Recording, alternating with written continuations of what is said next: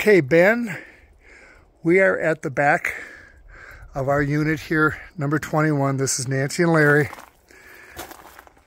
Here's those two gray and black, both punched in as far as they can go. And then here's that other valve, which is the only one that releases anything. You pull either of these, nothing happens. You pull this one and the flush does happen. But here's what I discovered, Nancy and I figured out when we pulled this access panel. Bear with me, the picture is going to get a little shaky for a second.